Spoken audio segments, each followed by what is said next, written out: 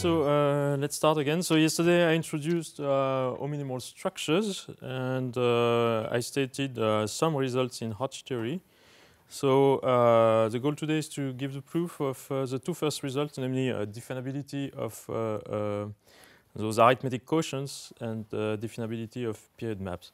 But before doing this, I want to fix some details that were not explained yesterday. So I will start with some remarks on polarization because they will play an important role today. So some remarks just to fix notations.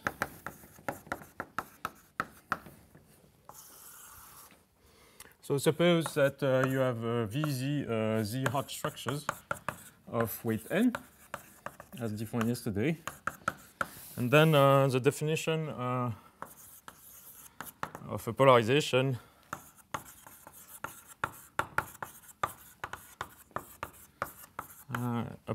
in VZ is a bilinear form. Let's call it QZ from VZ times VZ to Z, so bilinear, and -1 to the n symmetric.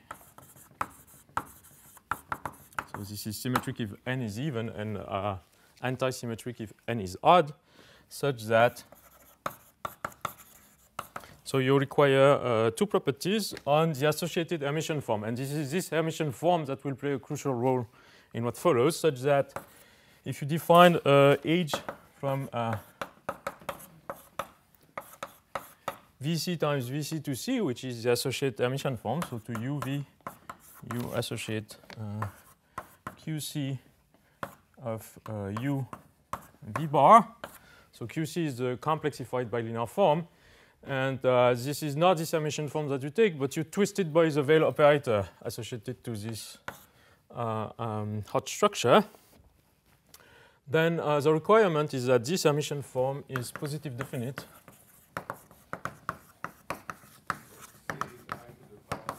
Yes, I will write it in 1 second, and makes the Hodge decomposition orthogonal, and makes VC sum of VPQ H orthogonal.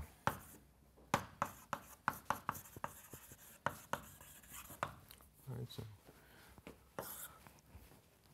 so here, as Offer mentioned, here C is the veil operator. So this is multiplication by I P minus Q and VPQ. Okay. And so this is this H that will play a crucial role for understanding Ziegler sets. So H is called the Hodge norm.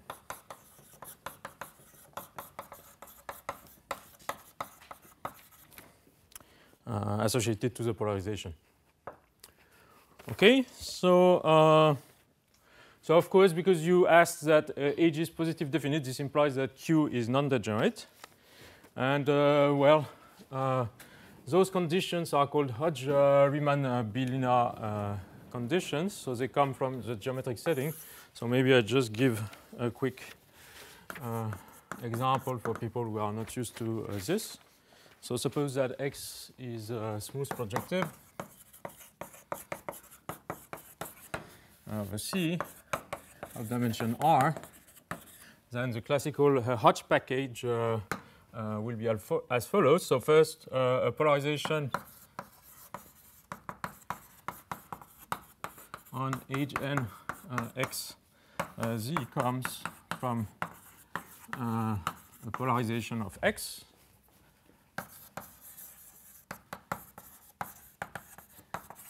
And by this I mean that you fix an ample line bundle on X, or rather the ample class corresponding to this line bundle.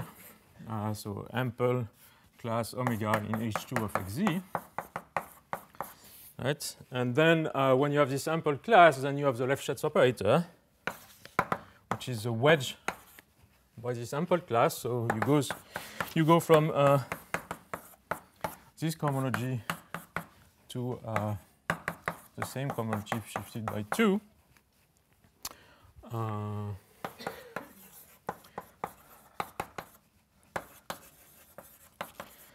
Then a basic result in this Hodge package is that you have hard-Lefschetz theorem. So it tells you that if you look at the powers LR minus J from AJ XQ, so you have to take rational coefficients to age 2R minus J of XQ. Then this is an ISO. And then this induces decomposition of your cohomology in terms of primitive cohomology. So you get that age n of xq is a direct sum for I from 0 to integral part of n over 2 of Li, and then the primitive cohomology in degree n minus 2i of xq, where this primitive cohomology is defined by taking the kernel 1 degree higher. So where the primitive cohomology in degree j, you can even define it over z, is the kernel of Lr minus j plus 1 from aj xz to h to r minus j plus 1 plus 2, sorry, of xz. So this is defined only up to the middle. Yes, sure. And so in all this, you have to do up to the so j. Yeah, you have to say that some spaces are automatically 0. Not by the definition. But not by the definition, but I fix it. I'm not writing it. You're right. Okay, and so how do you get your polarization? Well, the claim is that on each of these pages there is a canonical polarization. Moreover, QJZ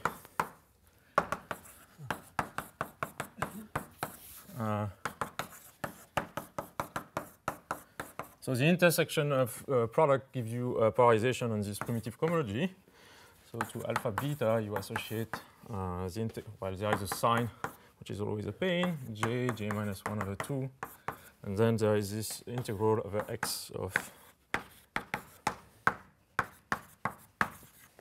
this. Then the claim is that this is a polarization of these Hodge structures. So yeah, I should have mentioned this decomposition is in the category of Hodge structures.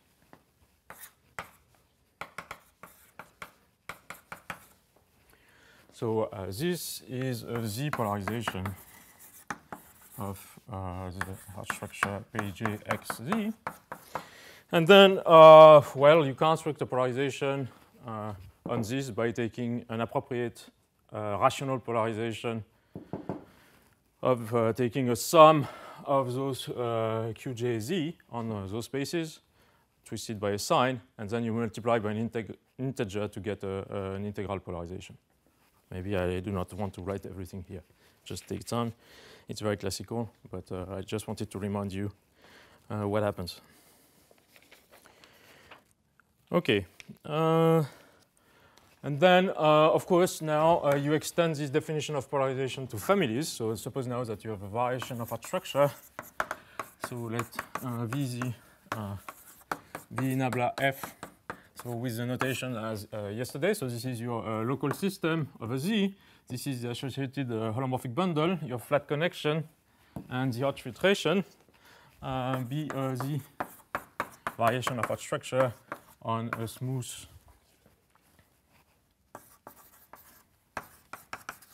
quasi-projective variety S of a C.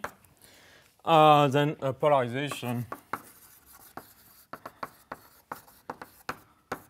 for this ZVHS is a morphism of local system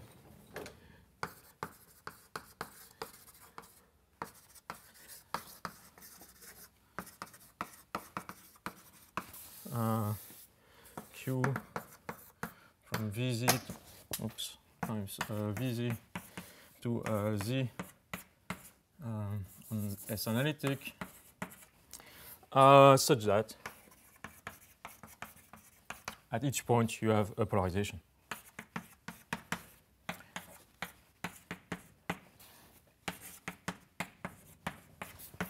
Is a polarized the Hodge structure. Okay. So now I've recalled all these standard definitions in Hodge theory. So I also want to make some remarks about the period domains and the period maps that I defined yesterday. And then we'll move to the proof of theorem 1 and 2. So some remarks. By the way, your convection VZ, can you have torsion or not? By the way, doesn't change. Okay, so this is a difficult question. Of course, geometrically you can get torsion, but then in some sense you kill the torsion. It's not very important for what I'm saying, but it varies depending on the references. You can admit torsion or not. It's not very important for what I'm doing. So yes, a priori you can. Some remarks on period domains and period maps.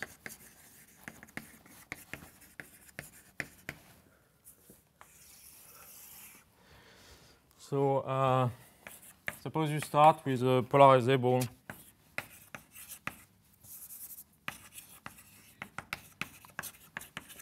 Z variation of our structure. So this means that there exists a polarization. I do not necessarily fix it. At some point I will fix it when I need it.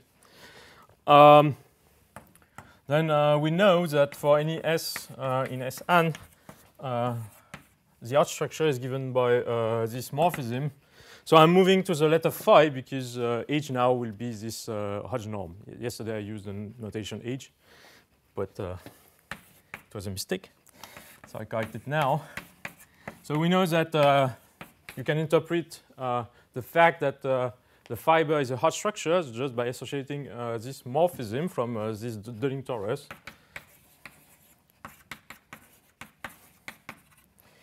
So this guy is just C star seen as a real algebraic group, and then you have this morphism here that gives you this Hodge decomposition. Okay, and then as I explained yesterday, you can define the associated Mumford group GS. So this is a Mumford group of phi S. So by definition, this is phi S of S.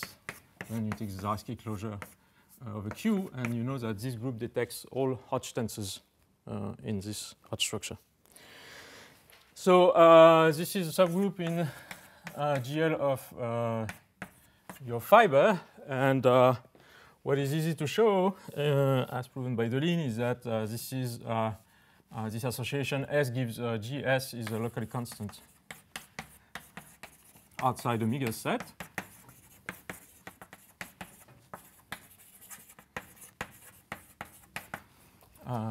Which is exactly the Hodge locus that I defined yesterday. It appears at the beginning of the theory, you just know that this is a omega set in Sn. And then at the end of the story, you know that this is a countable union of algebraic subvarieties. So this means that this GS is generically locally constant. So you define G as being the generic Mumford group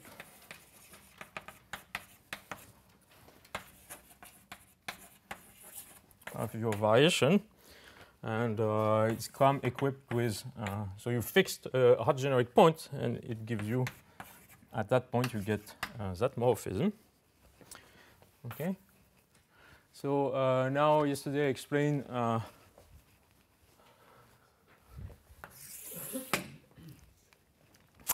what was I saying? Ah, yeah.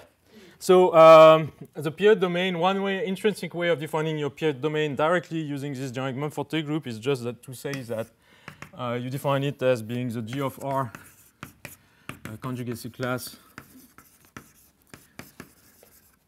of phi. And because I want to work, so in general this is not necessarily connected, so I fix a connected component. And you see that it's naturally mapped to the G of C conjugacy class of phi. And this guy is exactly what I denoted D hat yesterday.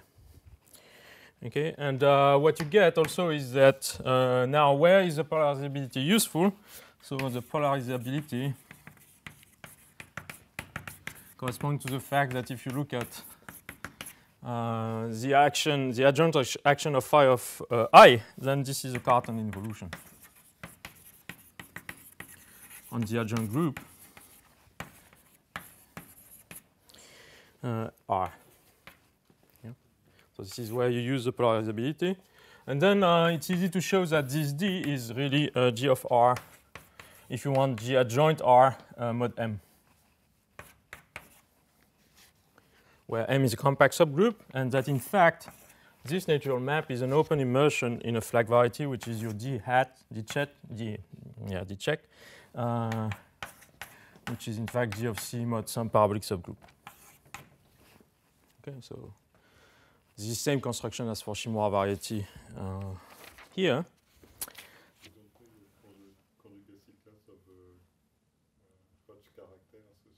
But it gives you the same. Yeah, that, you're right. You can take the Hodge, the G of C conjugate glass of just the character phi of Z1 in GC, but it does not change anything. Then, well, and your period map is just, as I explained yesterday, you take the universal cover, and then you go to G mod M by essentially associated to a point S tilde. You mapped it to, well, your phi S tilde, which is conjugate to your initial phi. And so it descends to S an to this variety S gamma GM, which is your quotient by G of Z. So gamma basically is an arithmetic subgroup. So you can see it here. Okay. So this I explained yesterday. What I want to say a bit about is the transversality condition, because it will play an important role, not today but next week. Maybe there first.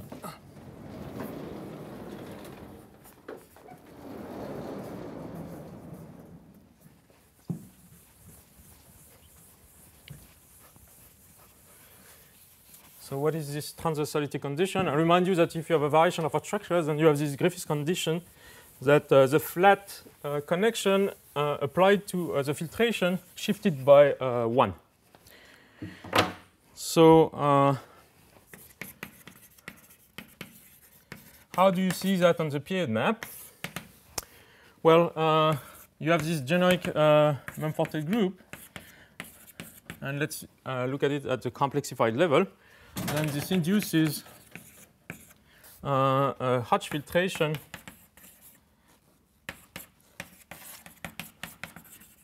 on the Lie algebra,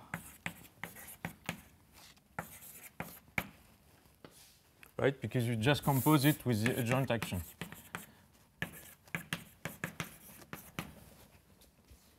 Okay, so this morphism, which is of course in fact defined over R, give you Hodge structure on the associated Lie algebra, so you get this Hodge filtration there. And so now if you want to interpret the tangent bundle to D check, then you see that this is a GC equivariant vector bundle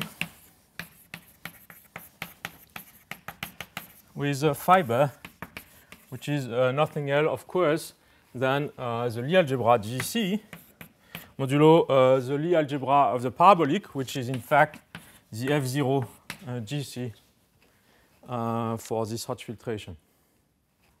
Okay.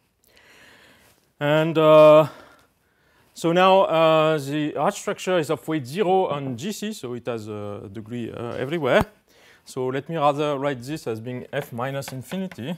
So this is the full space if you want. And then what is the horizontal tangent bundle? Well, you see that the filtration on GC induces a filtration on this guy, which is equivariant under the action of GC. This is a GC module. So you get the filtration on the tangent bundle, and the horizontal one is just the first piece. So the horizontal tangent bundle THD hat inside T D hat is the holomorphic GC equivariant bundle associated to f minus 1 GC, f0 GC inside f minus infinity GC over f0 GC. Okay. And then the easy lemma to check is that the Griffiths transversality condition, which is a condition that nabla f dot is contained in f dot minus 1 tensor omega 1 Sn, is equivalent to the fact that when you look at the period map phi from S to S gamma GM, then this map is horizontal,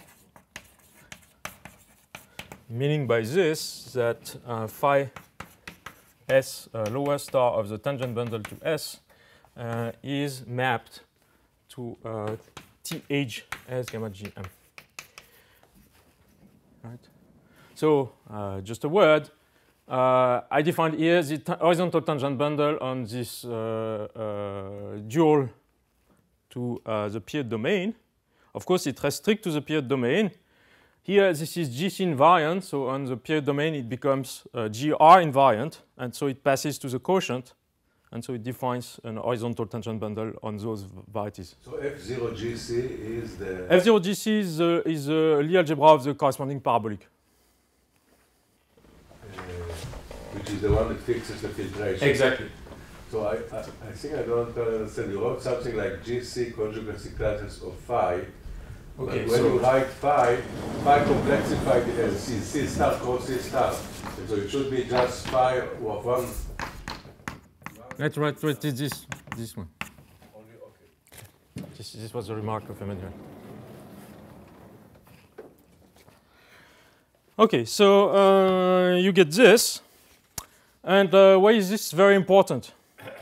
Well, for people familiar with Shimura variety and Hermitian symmetric space, they know that from the complex point of view, those manifolds have negative curvature. Okay, this is completely wrong for those spaces S gamma GM. The reason being that they have vertical fibers which are kind of flag varieties of smaller dimension. So they are positively curved. But this result tells you that you are in a very special direction of that space, and in that direction, basically, morally speaking, you have all the negative curvature properties that you have for usual Shimura varieties. And this will play a big role next week. In fact, already today, but we won't see it in that form. Okay, so now I want to make a comment about what I said yesterday about the algebraicity of those spaces, that they are almost never algebraic. So of course they are complex analytic because they are quotient of complex analytic stuff by a proper discontinuous action. But so first a lemma, which is to say that the horizontal tangent, you can ask when is it true that the horizontal tangent bundle is the full tangent bundle. Okay, and essentially this is true if only if D is Hermitian symmetric domain.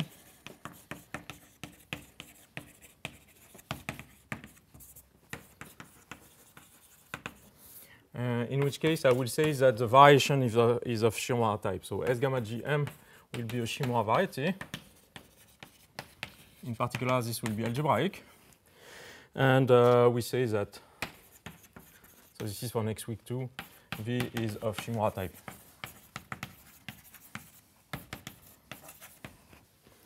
And in some sense, this is really exceptional. This corresponds only to abelian motifs. Okay. The corollary of this, I will not write it, but I mention it, is that if you ask yourself which Hodge structures, polarized Hodge structures, are geometric, right? If you are in weight 1, it happens that this Shimura variety will always parameterize geometric things because you can always associate an abelian variety to your polarized weight 1 Hodge structure. But in higher weight, this condition of horizontality tells you that most polarized Hodge structures are not geometric. Right? So, so the next remark is that we can now answer when is it true that S gamma GM is algebraic. So when is S gamma GM algebraic? So as I said, M is a compact subgroup, and in fact it's contained in a unique maximal compact. So you can look at the projection of your D, which is G mod M, to the associated G mod K, which is symmetric space. Where so M is contained in K, and K is maximal compact in G. So this is a fibration. Just notice that in general, this guy has no complex structure. There is no reason why there should be. But the fibers are complex submanifolds. So fibers are of the form K mod M. So they are quotient of two compact groups. And it happens that they are holomorphic, homogeneous varieties. So essentially flag varieties. Okay. Then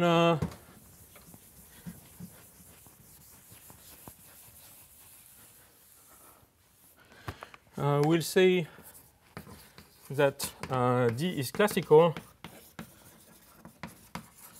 This is a terminology of Griffiths that I don't like too much, but okay. Because in some sense they are classical, but they are also really the minority. So D is classical if the projection to this locally symmetric space, to this symmetric space, is holomorphic or anti-holomorphic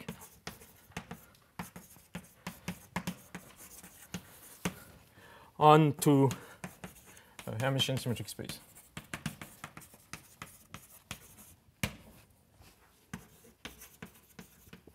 So basically, D is classical. It's a bit of an enrichment in the case where this map is an equality and D is already Hermitian symmetric. So you want some complex structure on G mod K? Yes, exactly. So this is what I'm saying. D is classical in the very rare case where this J mod K admits a complex structure, and so it is Hermitian symmetric. And moreover, this projection is holomorphic or anti-holomorphic. If it is anti-holomorphic, you can change the complex structure. Exactly. So if you want, okay, I don't want to confuse you, so we can do this. That's correct. And you don't assume anything about irreducibility, like if you have a product of many factors and maybe... No, when I will say classical, this means that all the factors are classical in that sense. And it's equivalent to your definition, yes. Or one is to work yes. Yeah, I mean, you have all this decomposition theorem for symmetric spaces that you can decompose according to the factors of the group. And I'm really asking that this is true for all factors, and this is equivalent to this. Then the theorem is that basically if you are not in the Shimura case or in some sense in this enriched Shimura case, then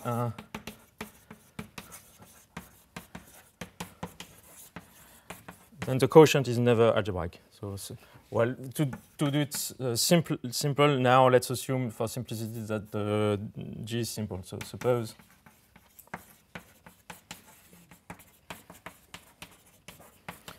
and D non-classical. In the paper, they assume it is simple. Okay. Yes, in the papers I assume it is simple, but you can but okay. Then S gamma GM is not algebraic.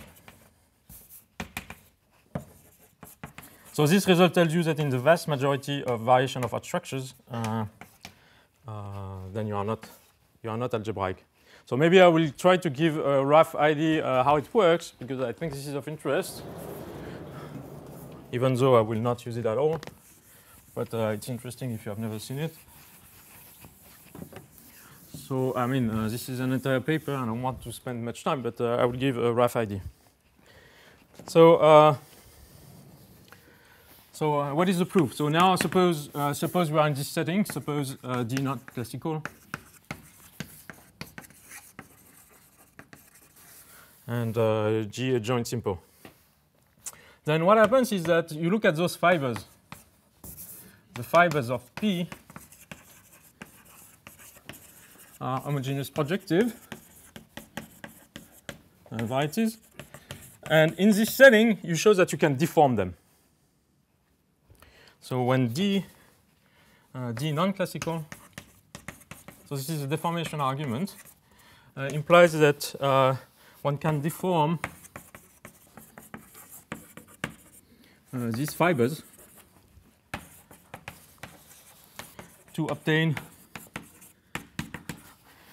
compact, well, homogeneous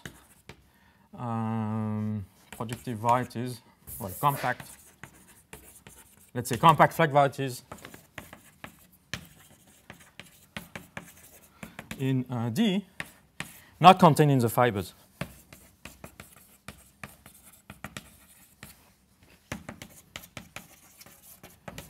And not only this, you can deform, but in fact, you really have a lot of them. In fact,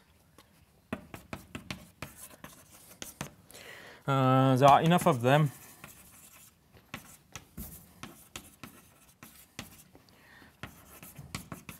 to connect any 2 points by a chain. Connect any 2 points to connect any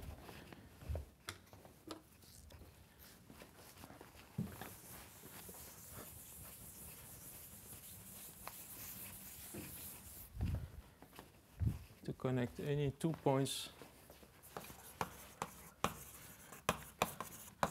of D by a chain of such flags.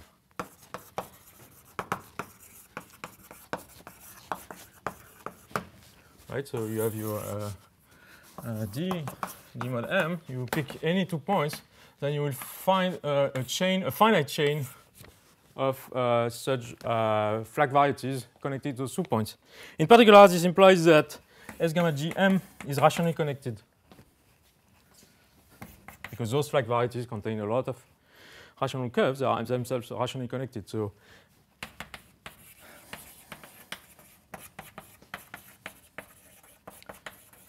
okay, and so now basically the idea, and this is where I'm not technically precise at all, but the idea is that if S gamma GM were algebraic, then this rationally connectedness would imply that the pi 1 is trivial. This is morally the idea. Okay, but the pi 1 is gamma, which is infinite. Contradiction. No, this is always the case because this G mod M is always simply connected.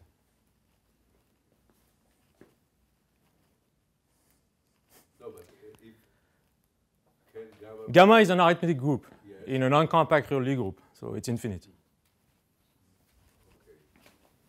Okay. It's a lattice.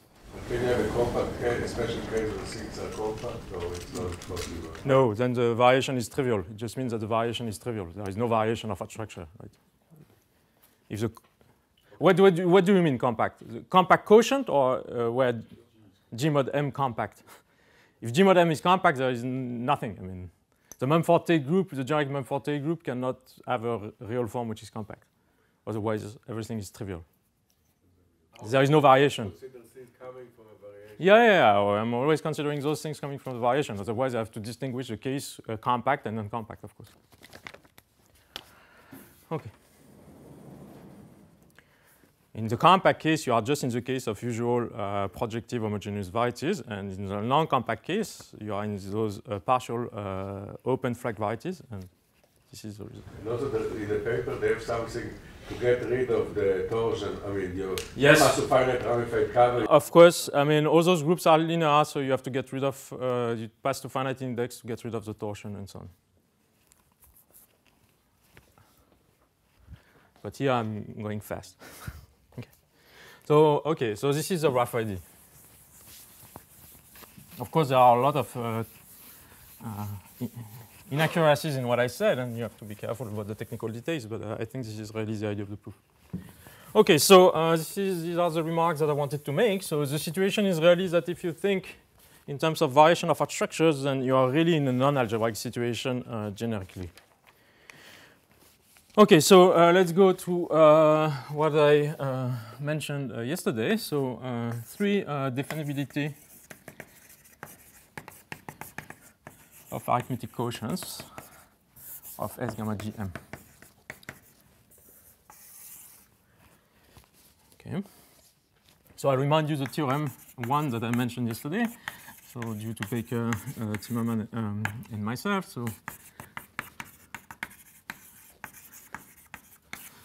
So there were 2 parts. First is that this S gamma GM has a natural structure of R-alge manifold. Okay, so this means that you can, I remind you, this means that you can find a finite atlas of charts for this guy, such that the charts are semi-algebraic and the change of coordinates are semi-algebraic. And the naturality will be explained in the proof. And second, and well, it's part of the naturality, but is that this is functorial for morphism of such arithmetic quotients. So any morphism S gamma prime G prime M prime to S gamma G M of arithmetic quotients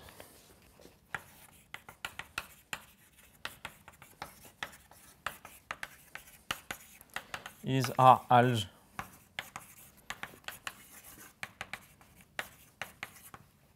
definable.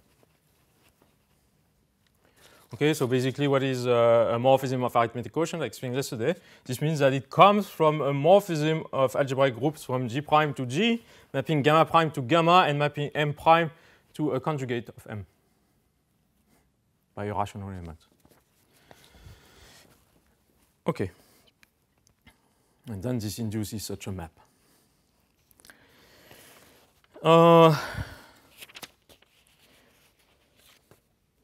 Okay, so let's try now to give the idea of the proof of this. So I will deal essentially with 1 first. So we deal with 1.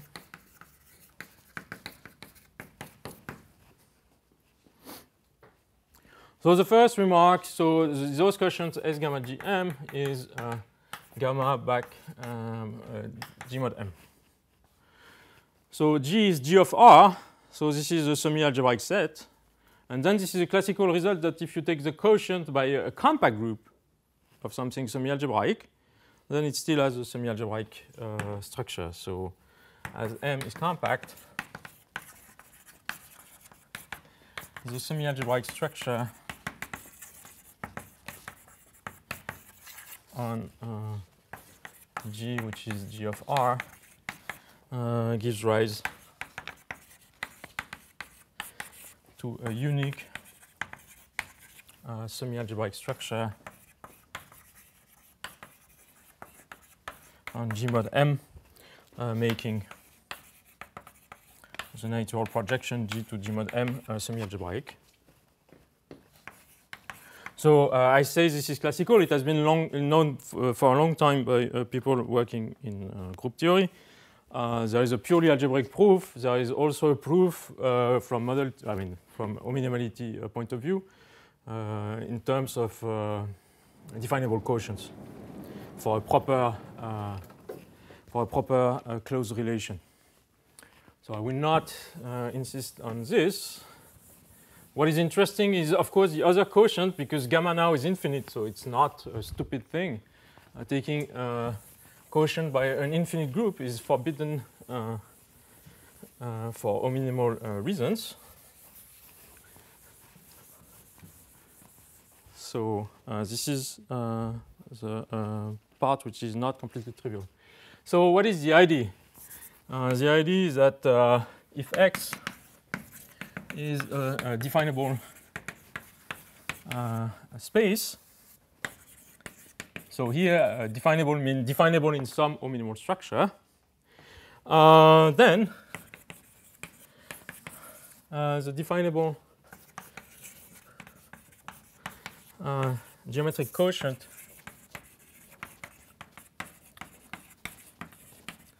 x mod r exists if R in x times x is a closed definable étale equivalence relation.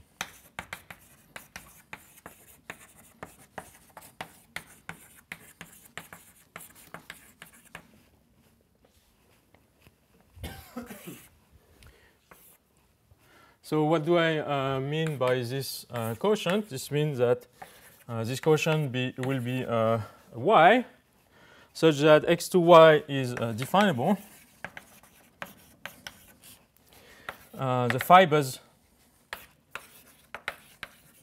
are exactly the R equivalence class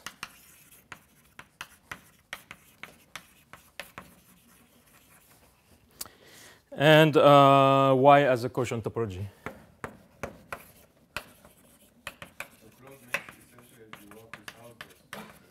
Yes. But in the definition of definable space, you did not put Hausdorff.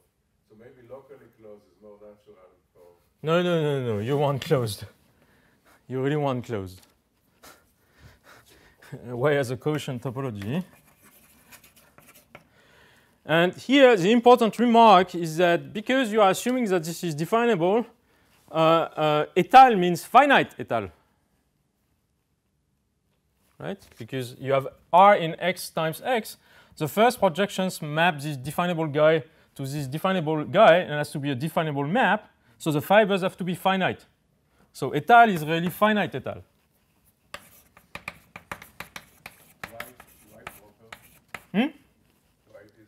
It is automatic because the fibers are a discrete set which is definable. No, but why the cardinality cannot change?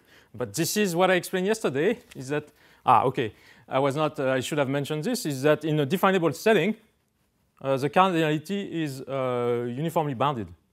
But not constant. It's constant on connected stuff.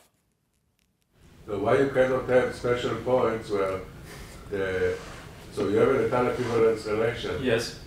And like in algebraic geometry, you can have an étale equivalence relation. Yes. And the étale morphism is, of course, finite when you finite étale after you stratify. Yes. But at some point, the number of Okay, when I say finite, okay. You mean finite étale after stratification? This is what you mean? Yes, that's correct. I completely agree. I was not saying that, yeah. Okay, so this is an easy exercise. In fact, yeah.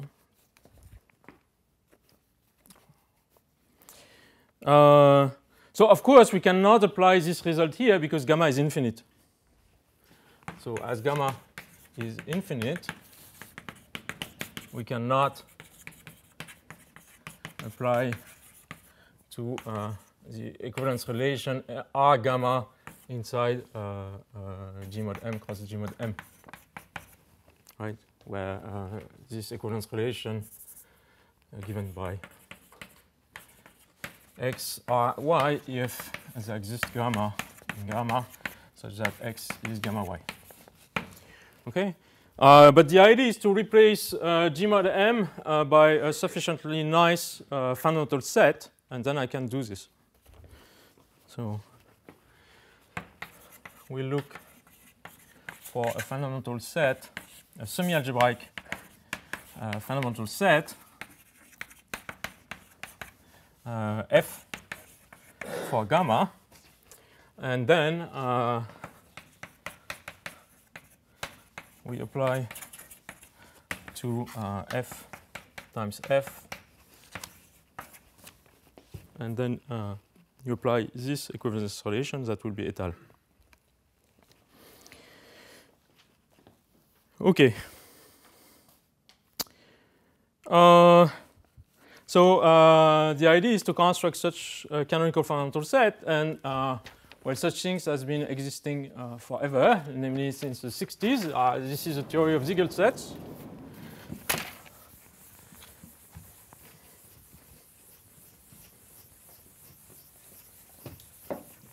So let me explain this, because this is a crucial point in the paper.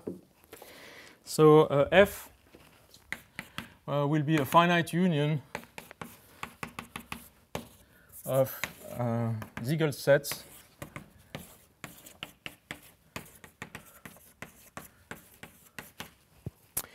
like this. So of course, if S gamma GM is itself compact, then there is nothing to do. You just take any semi-algebraic fundamental set and it works. But the problem are the cusps. So let me try to recall briefly the definition of those Siegel sets, and we really need it. So I'm sorry to impose you this, but this is really needed to prove that this is the way you prove that the map itself is definable. You will use those Siegel sets. So it's a bit heavy, but there is no choice. So, so what is the intuition? The intuition is that the cusps are essentially parameterized by gamma conjugacy classes of parabolics. So now I recall a few facts. So the cusps of S gamma GM are in one-to-one correspondence with the gamma conjugacy classes of Q parabolics P of G. And basic result of Borel is that this is a finite set. So this is a finite set, and I fix representatives that I will call P1, PS. Yeah, proper.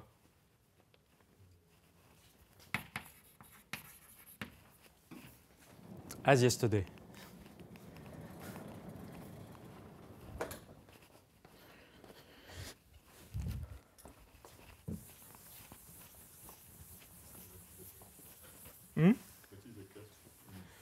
Okay, the way of going to infinity. I'm not very precise here, but I'm just saying that canonically to that space, you. The Shimorakes, it wouldn't be very Borel. It would be maximal spectacle or something. Yeah, it will be Borel there. I will explain.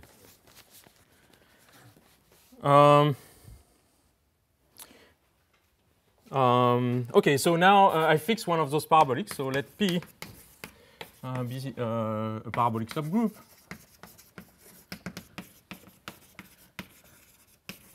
And then basically you will associate to a pair of a parabolic and a maximal compact subgroup can associate a Siegel set in the group G. And then a Siegel set in G mod M will just be the projection in G mod M of a Siegel set in G. So how does it work? Well, the first thing you do is that you write the canonical decomposition, Levy decomposition into a reductive part and a unipotent part. So this is a Levy decomposition. So recall that this guy is a unipotent radical of P, so it's canonical. This guy is a quotient of P by NP. So this semi-direct product is not canonical. It's only canonical as a quotient. But now I will use a compact subgroup so that at the level of R points, I get a canonical lift. So this is what I want to do in the next step. But first, I continue writing a bit of this. So you write, OK, so you can write it as being AP MP times NP, where now AP is a connected component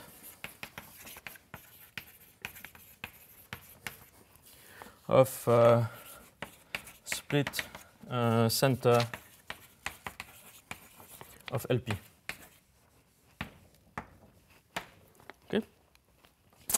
So now you get associated to this and the choice of a maximal compact. So now if you have P and K a maximal compact, then you get really the composition of G, a set of real points, as being APK times MPK times NP times K. So this is your parabolic decomposition of G. I just have to explain what it is. So this guy is a unique real levy of PR, stable lifting LP, and stable under the Cartan involution defined by K.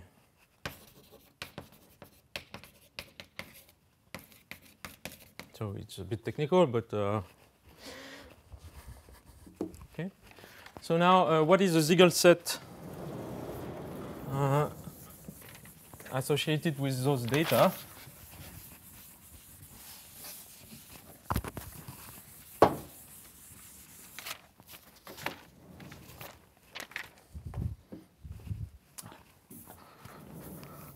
So the first remark is that this APK, it is really the same thing as R larger than 0 to the power certain number, which is the cardinality of the set of simple roots of AP acting on NP. So simple roots of the root system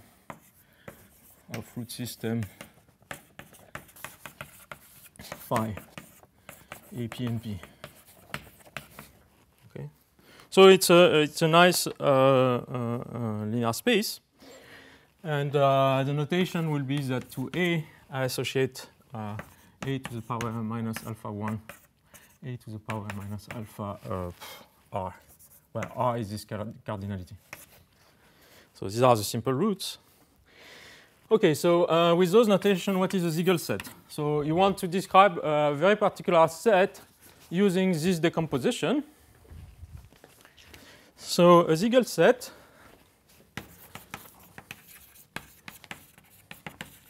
of G associated with Pk is a guy sigma of the form U cross APKT.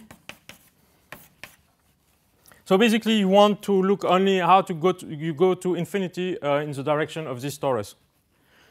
So times W inside this decomposition NP APK, and then W will be in MPKK.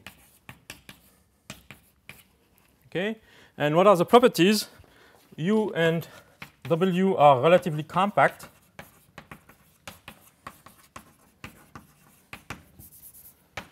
And semi-algebraic, open semi-algebraic. This makes sense in this unipondent group and in that group. And APKT and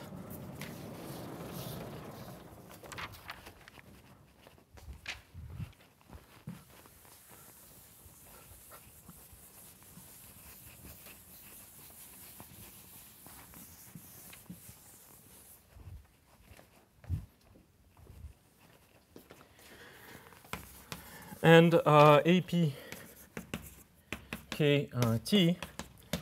So T is a real number, and you are just taking all the guys in APK such that A to the power alpha is larger than T. Okay, so if you are in SL2, well, I will go through the quotient. So this was for G, and now for G mod M. So a Siegel set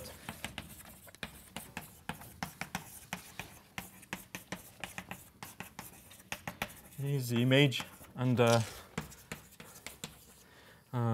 G goes to G mod M of a Siegel set of G associated with some parabolic P and some K containing M. so that you don't, here the action on the right is nice. Okay. Okay, so this is the definition.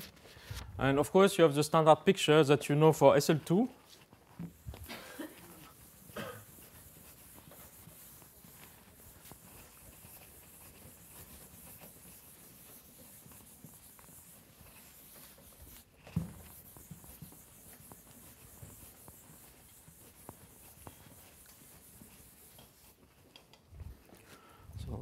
As the example, if you take so SL2 or SO2, so this is the usual upper half plane H. So you are in this situation. So now, what is a Siegel set? Well, basically, a Siegel set will be given by, for instance, you fix the real part between 0 and 1, and then you ask that y is larger than some t. And with the right choice of normalization, this t is really the t appearing here. Right? There is only one root because you are in rank 1, and you are asking that you go to infinity. So this will be of this type. Okay.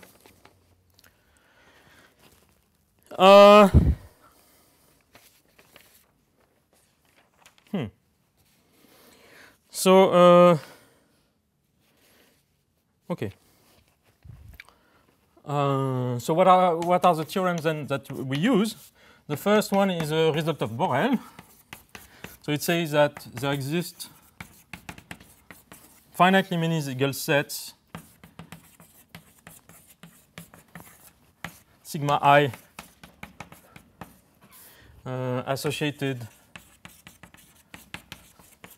with pi. So pi is this finite collection here of gamma conjugacy classes and some ki whose image covers as gamma gm. Right? And so you take the union of those finitely many, and this gives you your fundamental set that you want to consider, and then you take the étale quotient relation of those. And the second point of Borel theorem is that this is fine. You can do that because for any sigma 1, sigma 2 Siegel sets, then the intersection, the number of gamma pushing one to the other is finite.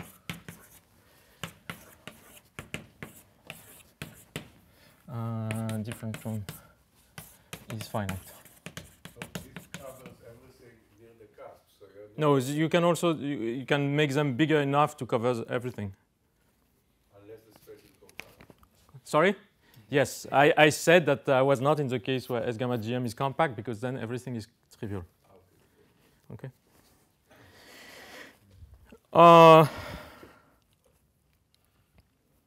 Okay, so this is the first result. So this means that you can do the procedure that I said because of this property. The equivalence relation now, which is defined, is a finite étale in the sense that I mentioned, and so you can take this quotient and this gives you the structure. Now, what about the naturality? This is given by OR, so 2. So this is, in fact, what is strange is that this is a recent result, which was not written at the time where this theory was developed, is that the image of any Siegel set so let F from G prime to G morphism of group, define of a Q, the image of any Siegel set of G prime by a morphism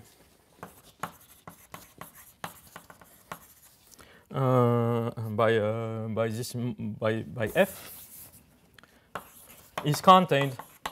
So of course this is not necessarily a Siegel set, but this is contained in finitely many Siegel sets.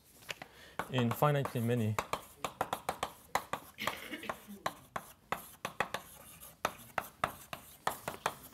sets infinitely translate finitely many translates by element of G of Q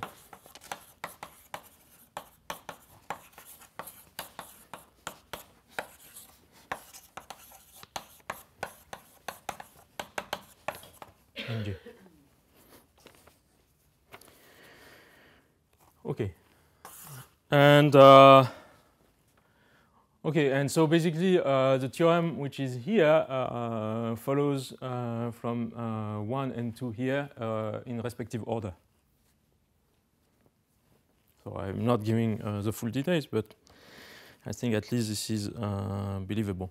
I would just like to make a remark. I was precise in this way because I wanted to have a nice statement in terms of definability of R-alge. In fact, for what follows, you don't really need it. It's enough to have definability over Rn, for instance.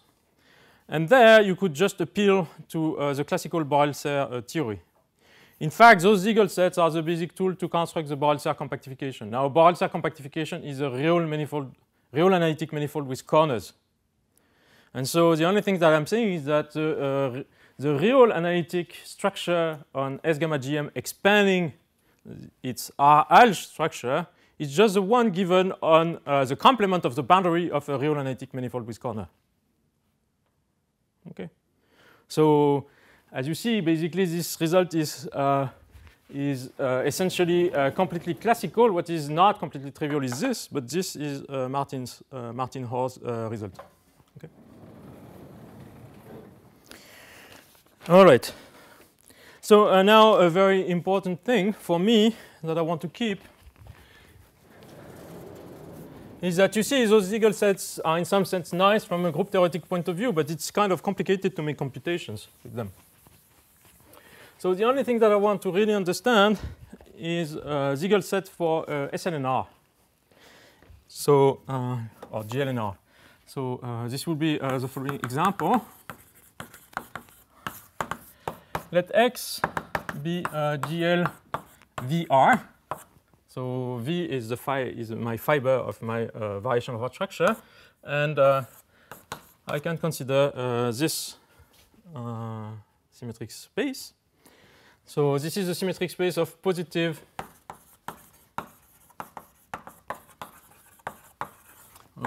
definite quadratic forms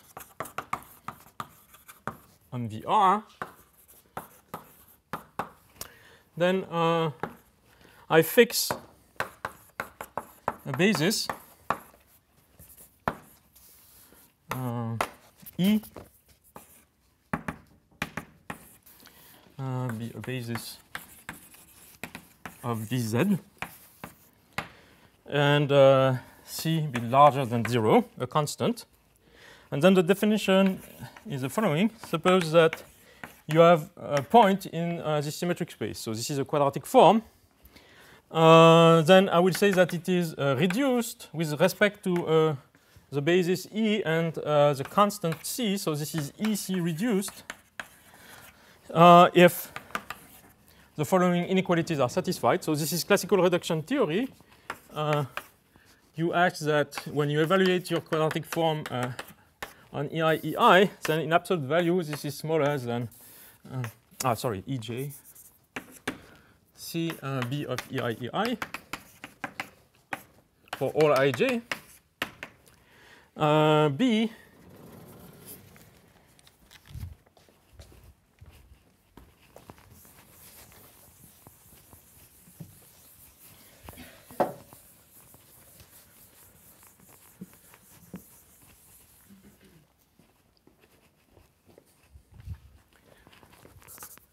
B is that B of EI is smaller than C of B of EJ for all I strictly smaller than J, and C that product for I is equal to 1 to R of B of EI is smaller than C determinant B.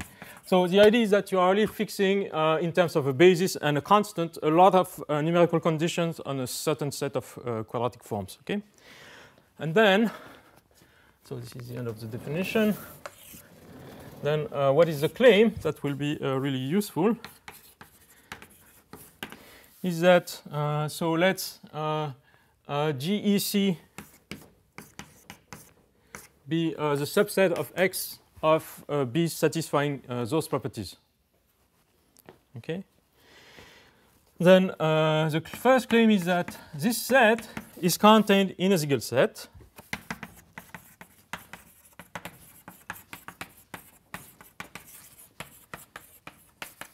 Of X, and any Siegel set of X is contained in some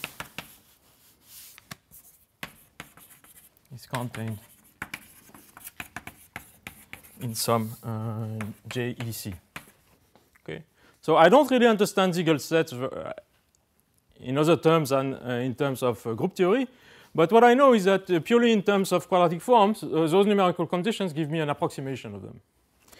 And B, which will be very important, is that if there is a B in X which is E prime, C prime reduced for some E prime and some C prime, and E is another basis, E is a basis for which condition C is satisfied,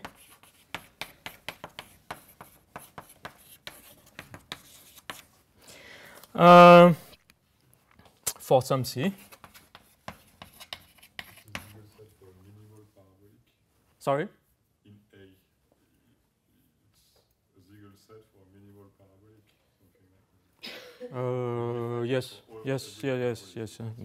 Yeah, you can just take classical ones for minimal ones. And E is a basis which satisfies condition C for some constant. Then there exists another constant, C double prime, depending only on E,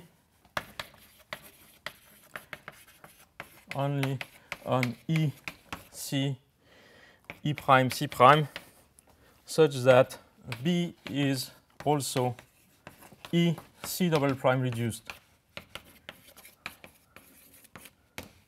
So this part B is very important. It tells you that if you know that you are E prime, C prime reduced, then in fact you can find a basis. If you have a basis which satisfies already the third condition, then up to changing the constant, you can assume that you are E reduced for that basis. So it will play an important role at the end of the lecture. Okay, so I want to keep this. So if I start erasing this, just shout. Okay, so this is what I wanted to say about the definability of the quotient. So I want to go to the definability of the period map.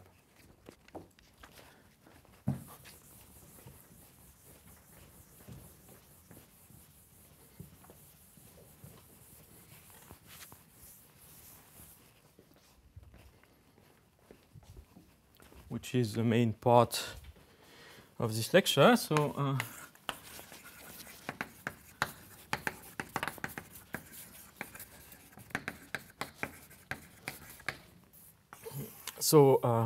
this is the main result in that paper. So as I explained yesterday, it reproves Catanide-Kaplan theorem. So suppose you start with the variation which is polarizable, VHS, ZVHS, and S is smooth quasi-projective as usual. Let's see. So I'll remind you the statement. It tells you that if you look at the associated period map, so it goes, this is a holomorphic horizontal map going to this classifying space, then this is R and X definable. So let's be precise. So I explained yesterday that if you have complex projective varieties, then it is canonically definable over Rn, or even R alg. This one we just proved that this is definable over R alg. So the R-annex definability is with respect to the R-annex expansion of those two real algebraic structure here and here. Okay. So this I said yesterday. So what is the meaning of this? The meaning of this is that we have a finite atlas of charts here given by those Siegel sets. I will be able to find a finite atlas of charts here such that when I write this map with respect to those two atlas of charts, then I use only the real exponential map and real analytic functions restricted to compact. This is the meaning of this. Okay.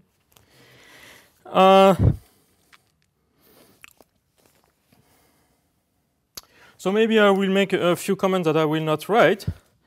The first one is that this statement is easy in the case which never appears in nature where this guy is compact. This quotient can be compact. It never happens, but okay. So, so why is it easy? Then in the case where this guy is compact, I claim that you don't need the real exponential function. It's even definable in Rn. So what is the argument? The argument is you start with your smooth quasi-projective thing. Then you embed it in S bar with a strict normal crossing divisor as complement. Okay? Now Borel theorem tells you that the monodromy at infinity around this strict normal crossing divisor is quasi-unipotent. Okay? But if this guy is compact, this means exactly that gamma does not contain any unipotent element. So this tells you that the monodromy is trivial. But then the period map will extend to S bar. Okay? And then you will just get a usual complex analytic map from S bar to that compact thing, and so this is definable in Rn. So the moral of this is that Borel theorem about the monodromy being unipotent is already a tameness assumption. Okay? And it's well known if you do homogeneous dynamics, then nipotent or unipotent stuff is much better than toric elements. So this was the first remark. The second remark is that suppose you assume that you are in the case of a Shimura variety. So this guy is algebraic. Okay? And this guy is algebraic.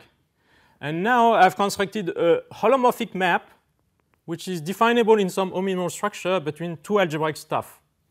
Then I can apply the theorem of Peterzine and Starchenko that I mentioned yesterday, and this tells you that this map is automatically algebraic, okay? Which is a well-known theorem of Borel. So Borel proves that if you have a variation of a structure with target a Shimura variety, or more generally, if you have any holomorphic map from an algebraic variety to a Shimura variety, then it is automatically algebraic. But okay, torsion freeness is not a big deal in that business because you can always go to finite index subgroup by taking an étal cover of your manifold, and you deduce the algebraicity, and then you deduce also the algebraicity of the quotient. C to C. Hmm? You can get math from C to C that are not algebraic. No, but okay, I'm assuming here that I'm working with. Okay.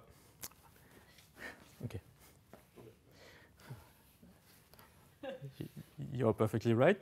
So I'm just saying that at the level, if I kill the torsion, then this is fine. Okay. Those kind of theorems. No, you're right.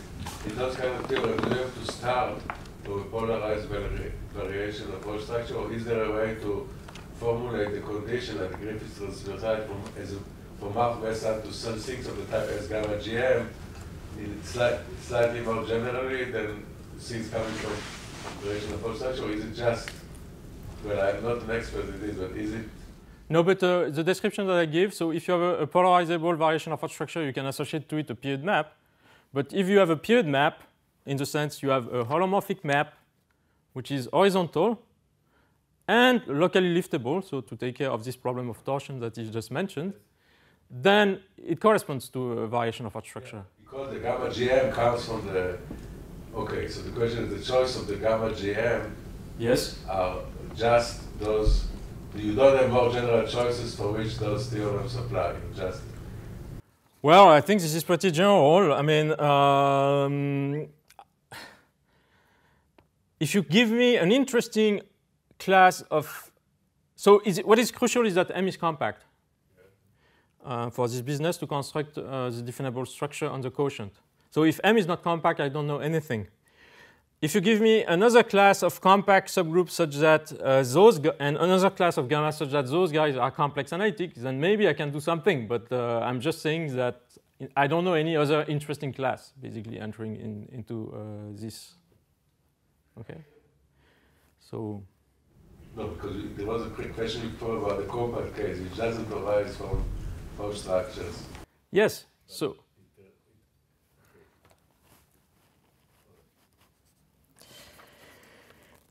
Okay, so let's go to the proof of this.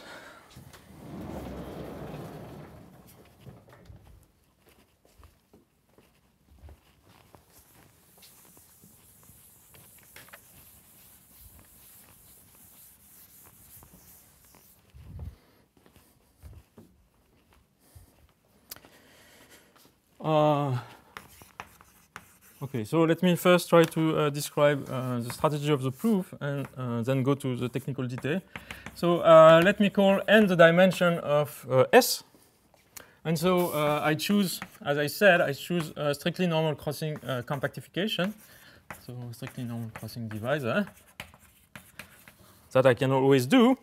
And so what is the picture at infinity? The picture at infinity is that I have something like delta to the n. So this is smooth.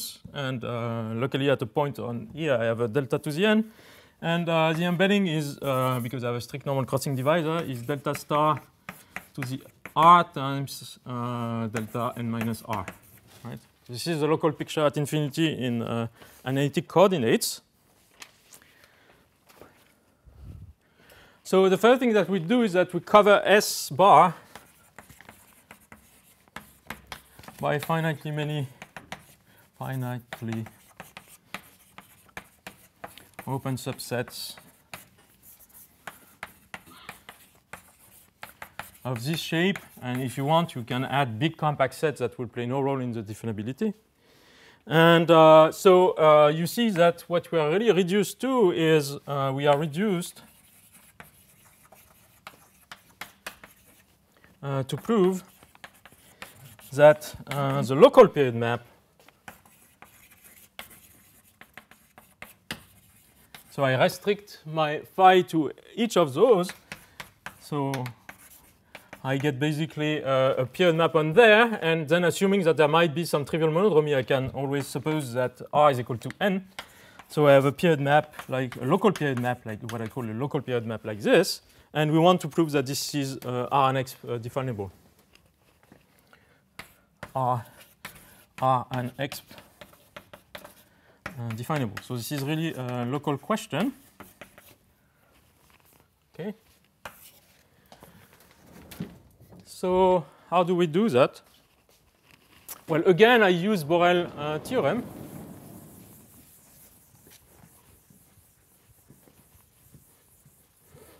For those who are not familiar, I should mention that Borel theorem, one way of proving Borel theorem is exactly using the negative curvature property in the horizontal direction. So what I said before was really relevant here. So Borel tells you that the monodromy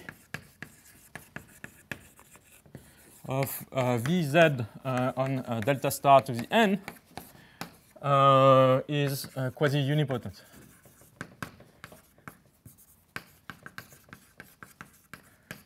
Right? So by passing to a finite étale cover, which is not a problem for this definability question, without loss of generality, we can assume it is unipotent.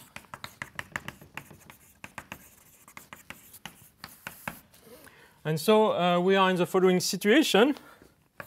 Now I draw the same diagram for my period map as usual, but everything is local now. So the universal cover of this product of punctured disk is just upper half space to the n. And then I have this holomorphic horizontal map phi tilde to D, which is G mod M. Okay. And here this is the usual uniformization. So the crucial fact is that in restriction to Siegel set here, this uniformization will be R and X definable because this map is just an exponential.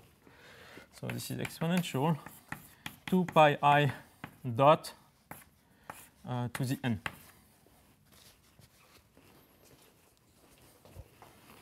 So now I gave you the picture for a Siegel set in H. So a Siegel set in H to the n is just a product. So let sigma H, as usual, be the standard Siegel set where z is x plus I y. So now I choose coordinates where x is between 0 and 1 and y is strictly larger than 1. And then so the point is that delta star to the n is covered by by p of sigma H to the n and p of a translate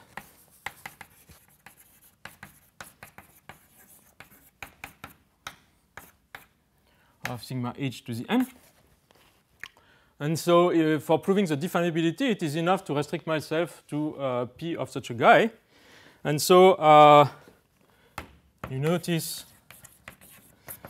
that exponential 2 pi I dot as a function on sigma H to delta star is definable because this is x plus I y is mapped to exponential minus 2 pi y, and then you have cosinus 2 pi x, sine 2 pi x. But now x is bounded. This is a crucial point. This is because of the choice of this Siegel set, I'm killing the periodicity. So this is in Rn, right? This is a restriction of a real analytic function to a compact set, x between 0 and 1, and when I read in English, I is y, so that's bad. So, and here, this is just the usual real exponential function. So I get that this is definable in R and x. Okay.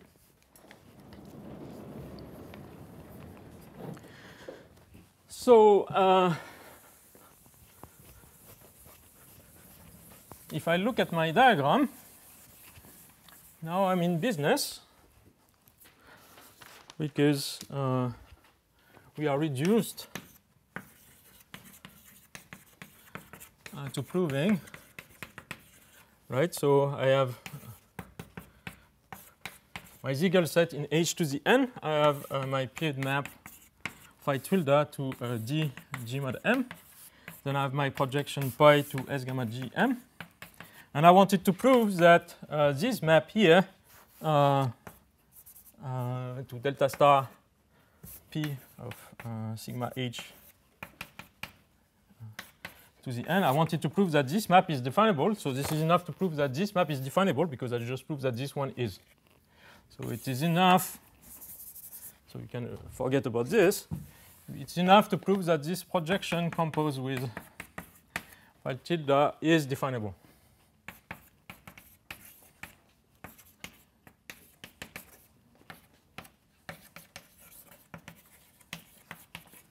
Okay.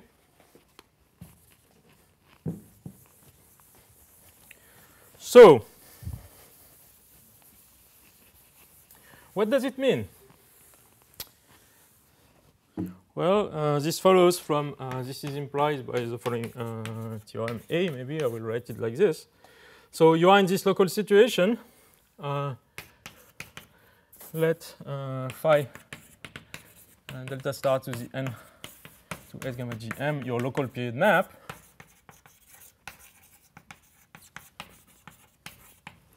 Then the claim is that there exists.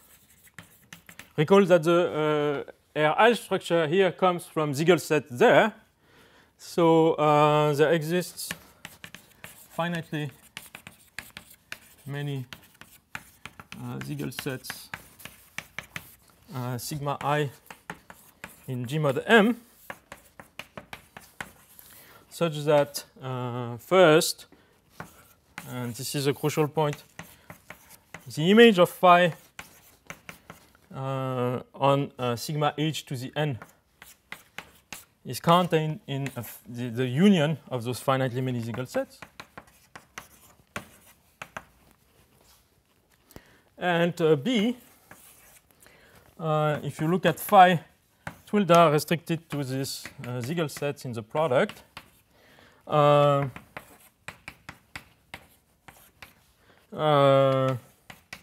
then this is R and X definable. Right? So I'm just saying that to prove that this map is R and X definable, it's enough to prove that this one is, but also that it arrives in finitely many charts for this one. Okay.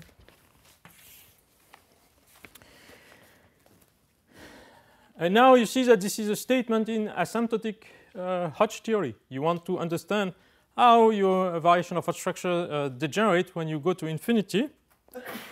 And this is an extremely developed theory, quite technical, sadly. So it was, you can ask Javier, I'm sure he had a lot of pleasure preparing the talk for Bourbaki on this. So it was developed in the 70s, first in the case when n is equal to 1, and this was done by Schmidt, and this is a very nice paper. What is surprising is that passing to larger n is extremely difficult. So it took Schmidt and other people more than 10 years to do this. So, and Catani, Kaplan, and Schmidt finally got really a full theory for n larger strictly than 1.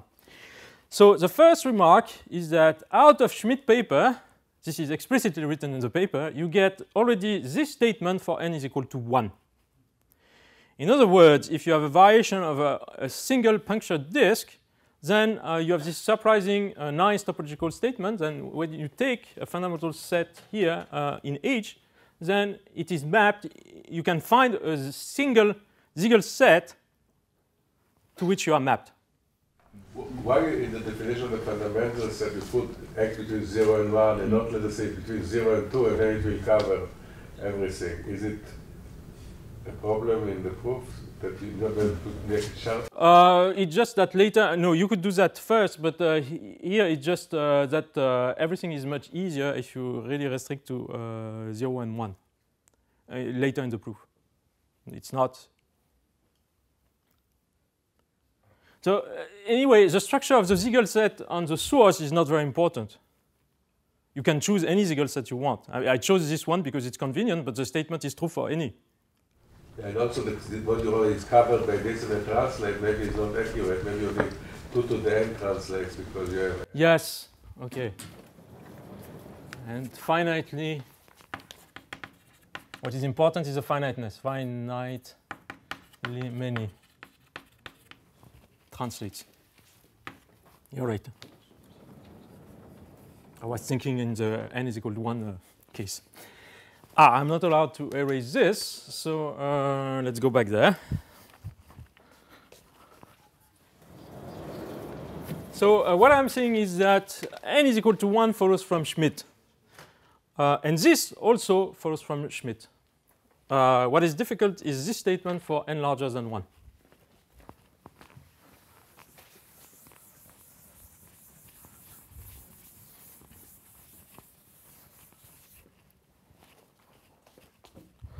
So B is classical, is implied by Schmidt nilpotent orbit theorem.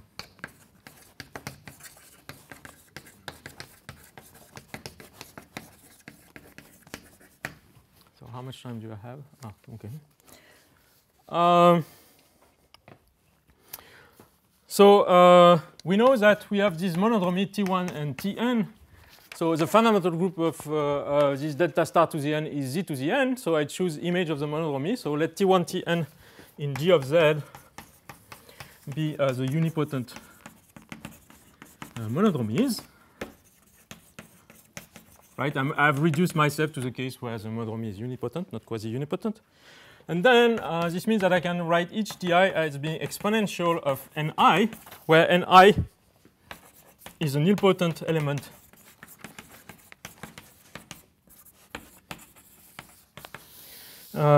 in G, the Lie algebra.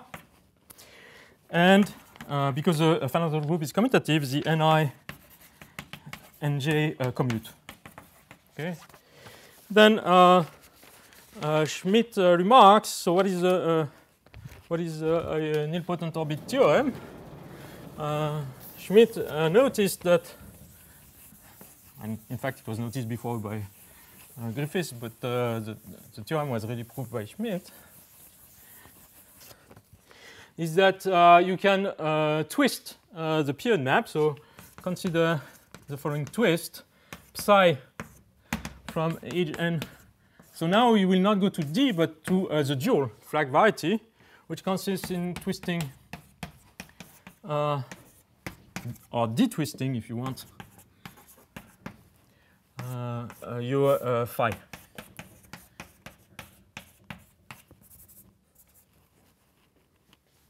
Okay. Then now this function is Monroe invariant, right? If you are adding 1 to each of those variables, then you perturb by exponential minus zj, which is tj minus 1, and here you have a tj getting out. So this becomes Monroe invariant.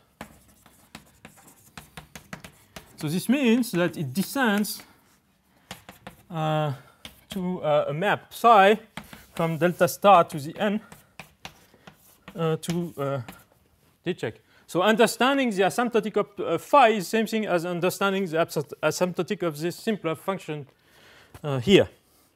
And then what is the Schmidt theorem? Schmidt theorem tells you that this function extends.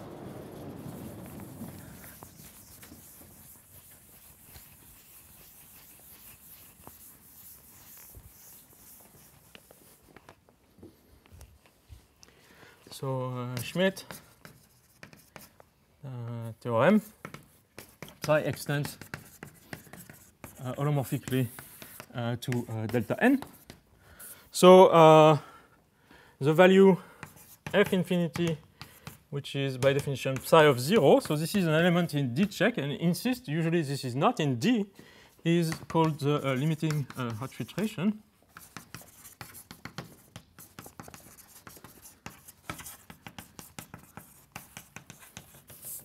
And it tells you that out of this limiting object, you can construct a new, more or less trivial period map, which is a nilpotent orbit that approximates the original one. Moreover, exponential sum of the zj nj applied to this f infinity lies in D for z large and is asymptotic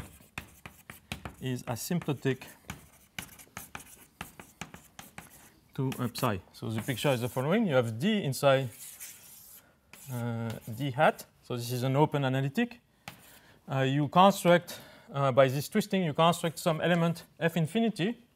Then you have a very homogeneous map. This is just given, so this is called a nilpotent orbit. This is this nilpotent orbit. And it's going there, and you know that you had your original period map, and you know that those things become very fast asymptotic. So I will not write the asymptotic here, but this is what happened. So this is phi of z, and this is exponential. So here, let's say you have a point here, and very close you have a point of the form zg ng f infinity. So they converge very fast. So in some sense, this is a simple algebraic model of what the period map is. Okay. So in geometric terms, this corresponds to the statement that I gave yesterday, that the Hodge filtration on your vector bundle V extends to the Deligne canonical extension as a subbundle. Okay, so this tells you that phi tilde of z1 zn now becomes something of the form exponential sum of the zj and j times psi of the projection of z1 zn in the polydisk. So now psi is holomorphic, so and in Rn, because now this works really. I'm really working on the polydisk, so this is compact, and I know that this map is definable Rn x, definable on sigma age n. And this one looks bad because this is an exponential, a complex exponential. But the nj are nilpotent, so this is a polynomial.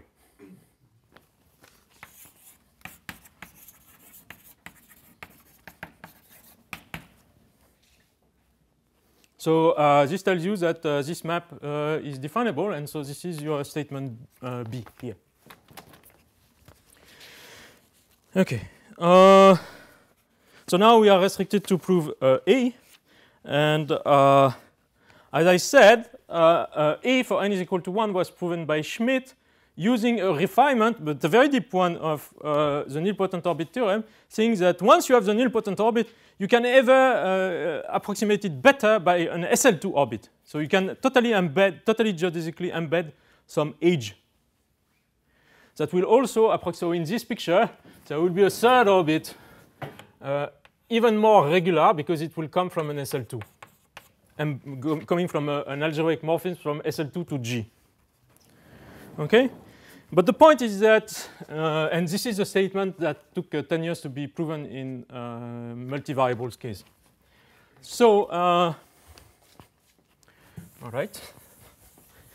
So we don't want to do this. You don't want to use the full power of the SL2 to the n orbit theorem in many variables. So we will use only, so the keyword is that we use only part of what is in that paper, and which was in fact proven before by Kashiwara, namely some norm estimates. So we use only norm estimates which are implied by the usual SL2 orbit theorem in one variable. So let me make a philosophical comment here. I mean, really, I just erased A, that's too bad. So you want to prove that this phi of delta of sigma h to the n lies in finitely many Siegel sets. Basically, what Schmidt tells you is that if you start with any delta star embedded in your delta star to the n, then the image will, for the corresponding Siegel set, will lie in finitely many. And the idea is that, of course, you can cover this sigma star to the n by a lot of sigma star, and you know that in restriction to each of them, you are mapped to finitely many. So in some sense, what you are looking at is really a uniformity statement, right? Because it's not clear that all of them will lie in a finite collection, in the same finite collection. Okay, so and so this is where we die. I don't think I will have time to prove everything today. I don't want to rush too much, so maybe I will give more some details and try to finish this next time. So this is really degeneration of Hodge structures. So there is some mixed theory. So recall a mixed Hodge structures on VZ is an increasing filtration on VQ, which is called the weight filtration, and such that the Grö pieces for this weight filtration is a rational pure Hodge structure of weight L. Okay, so this is a standard definition. So an important fact due to Deligne, so you see that mixed Hodge structures are bifiltered objects. But the remark of Deligne is that bifiltration are bad, but bigraduation are good. And the remark is that Deligne says this is equivalent to a bigraduation.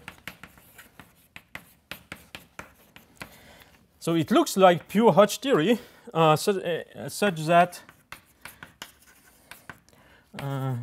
WL is the sum for R plus S smaller than L of RS.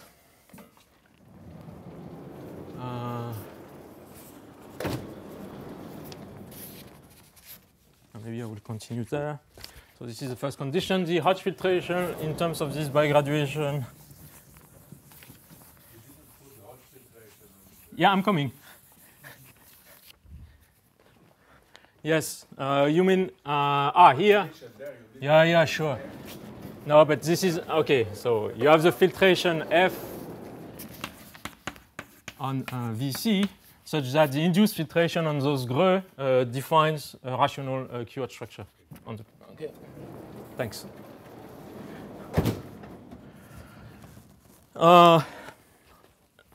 Fp is a sum for r larger than p of IRS.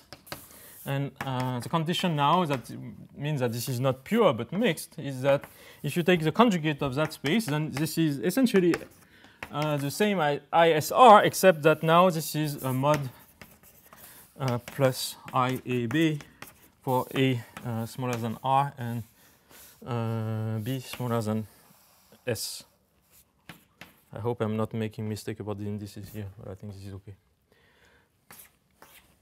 Okay.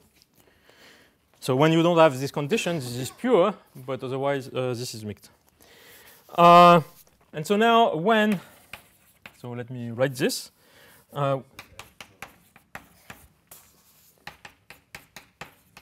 When you have really the equality, then this is an equality now over R. So we say that VZF is R split. Is said to be R split. So this is an important fact that when you study mixed structures, usually you try first to reduce to the R split ones.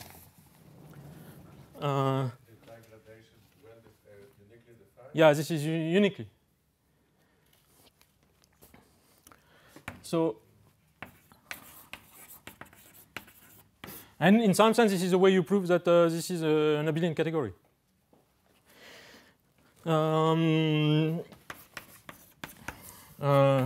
So a remark of Deligne is that if you start with any mixed structures, then you can associate to it canonically a split one, a real split one. So of course, mixed structure is not a direct sum of pure, but if you extend the scalars to R, then essentially it becomes you can deform it to a one, which is where so you twist your Hodge filtration by some automorphism, which is complex only, where delta, in fact, you choose it in the sum of AB negative.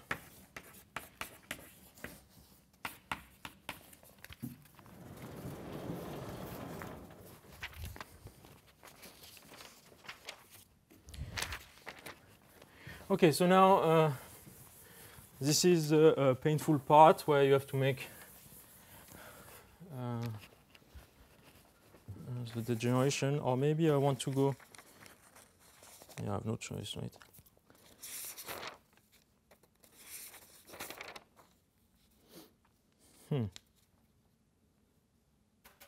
You know what? I will not make the degeneration now. I will try to give the heart of the argument, because if I go to the degeneration, anyway, everybody will have forgotten next week, and I will have to start again. So, so forget about mixed structures, and let's go directly. Even I, so I don't want to do it 2 times. So, okay, so so let me recall you what we want to prove. We want to prove that if I start from that guy, then I can map it to finitely many Siegel sets in G mod M.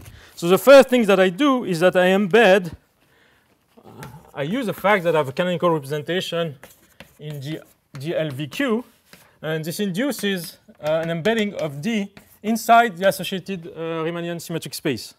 And this map, if you think about it, is just to a point Z, you associate the Hodge norm at that point. Okay? So the Hodge norm, where HZ is the Hodge norm corresponding to the Hodge structure,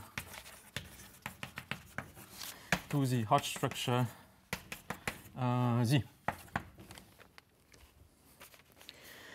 Okay, so now what is the argument? The argument is that you want to prove that, to show that your sigma h to the n is mapped to finitely many Siegel sets there. I claim this is enough to prove the same statement in X. And this comes from the second part of the theorem that tells you that the preimage of any Siegel set is contained in finitely many Siegel sets here. So as iota -1 of Siegel set is contained in finitely many in X finitely many Siegel sets in D, we are reduced to showing that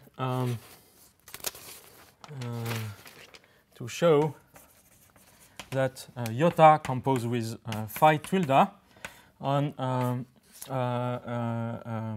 sigma h to the n is contained in finitely many Siegel sets of X.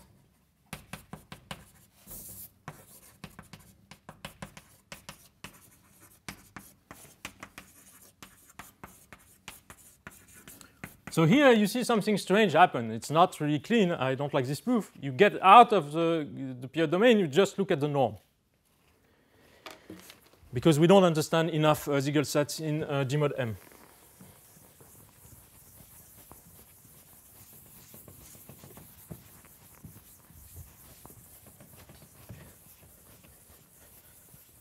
Okay.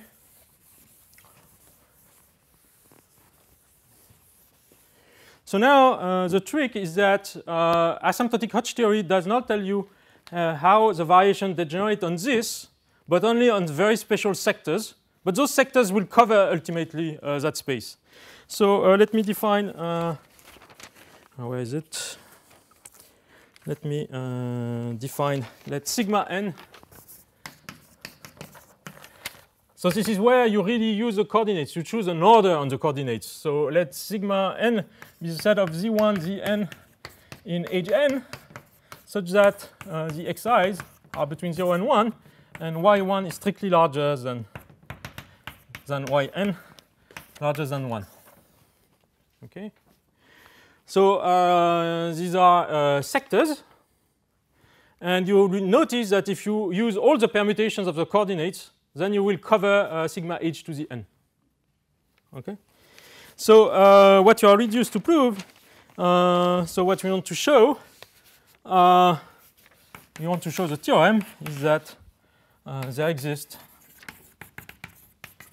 a basis E of VQ and C larger than 0, such that for all z in sigma n and then hz is EC reduced.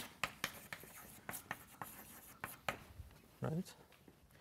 So if you prove this, and if you remember the first fact, this tells you exactly that iota composed with phi of z, which is this hz, is contained in a Siegel set of X.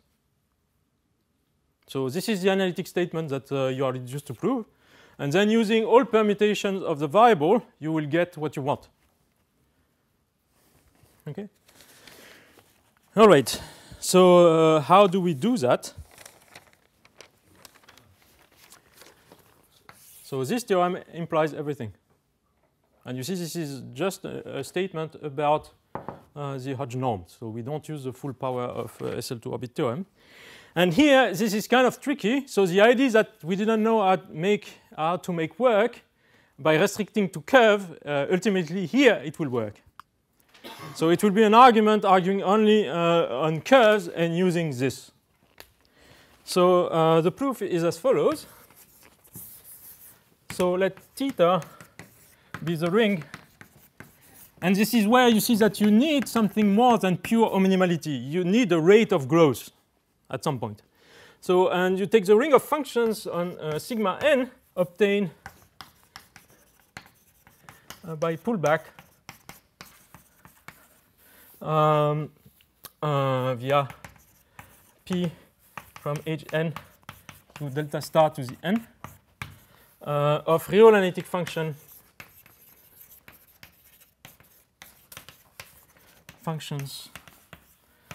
on delta n. So what I'm saying is that you are allowed to use on sigma n any real analytic function coming from this. This we know because we know that this psi will extend. So then I will consider the following ring. So this is a ring of polynomials in the variable x1, xn. So now we do real analysis, y1, yn. And then the inverse, y1 minus 1, yn minus 1, with coefficient in O.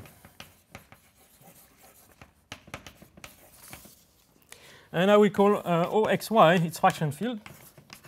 So it doesn't affect algebraically independent over O. Sorry? The x and y are algebraically independent. Yes. Yes. This I want to keep. Then I go there.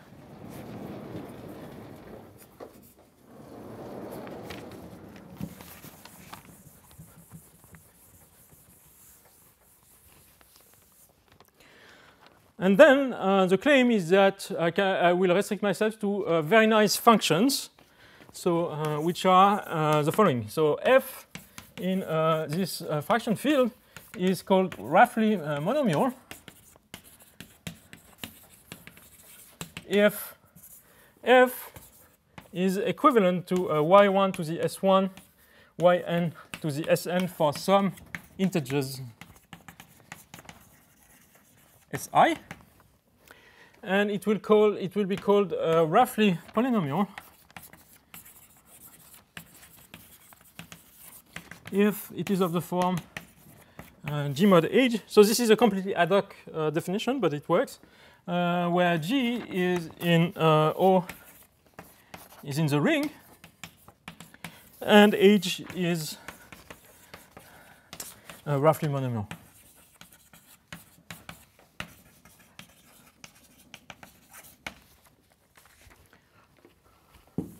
So what is the use of those things? Why do we introduce those functions? Well, the point is that those functions have the good idea that you can test the rough polynomiality on curves. So the lemma is that I should give you maybe the precise definition. Yes, the equivalence is where f is say to be smaller than g if there exists a constant such that there exists C positive such that f is smaller than cg, and f is equivalent to g if f is strictly smaller than g and g is strictly smaller than f. Well, it's not strictly smaller, it's much smaller and much smaller. Okay, this is a usual kind of equivalence.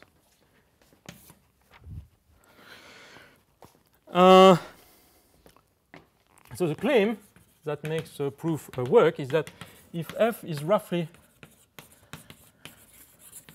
polynomial and g is roughly monomial, then the fact that f in absolute value is much smaller than g on sigma n can be tested on algebraic curves. Can be tested.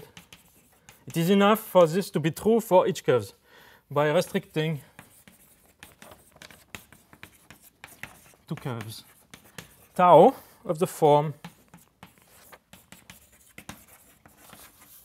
alpha 1. You fix a certain number of variables and you take just fine equalities.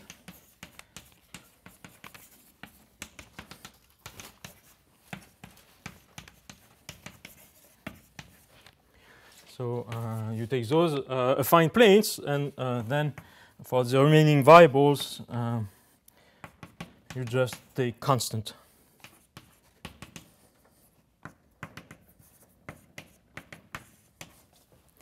For alpha I larger than in Q positive and beta I in R.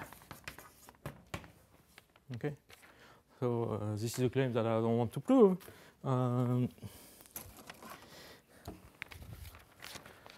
Okay, but what is nice is that the strategy that we didn't know how to make work geometrically, it works purely in function theoretic terms. So now what are we reduced to? Well, we want to understand what is the rough monomiality or the rough polynomiality of this HZ. So the proposition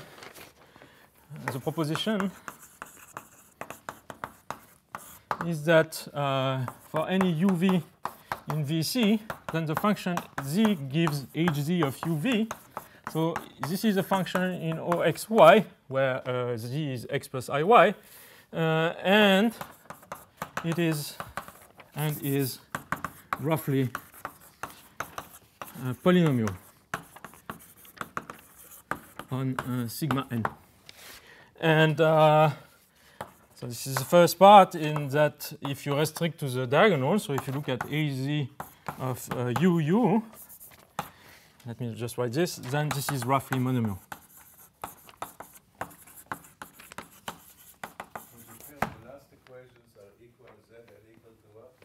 To some constant. Those zeta, z and 0 plus 1 is zeta and 0 plus 1, whereas these are just constants.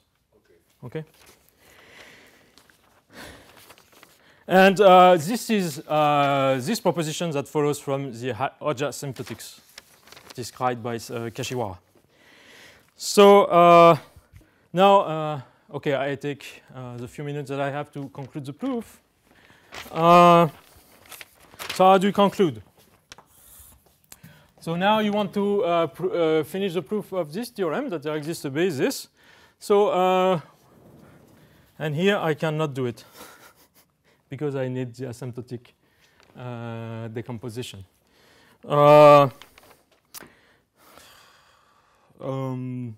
Yeah, I think I will stop at this reduction, and then because otherwise it will take forever.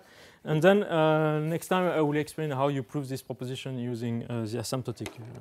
I will not take too much because I have many other things to say. So, but still. So I stop. I think it's better to stop here for today. And those interested in the details, then you have to look at the video of next week. Okay. Okay.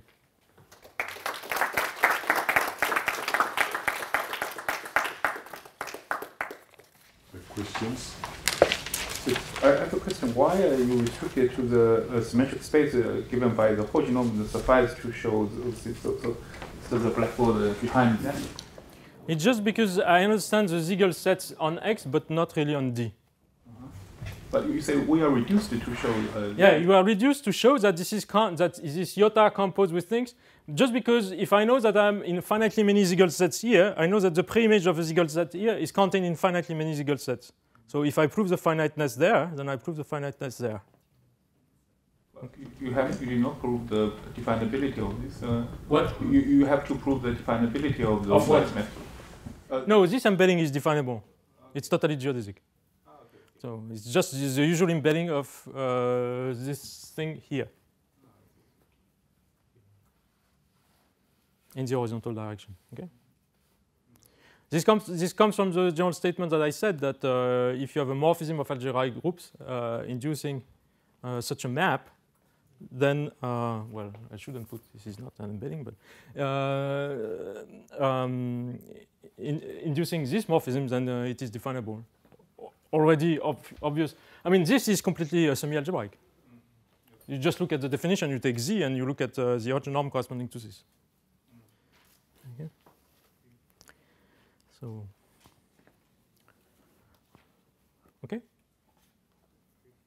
This is a much weaker statement. The true statement is that the morphisms from S gamma GM to the associated locally symmetric space is itself definable, which is much stronger. Other questions?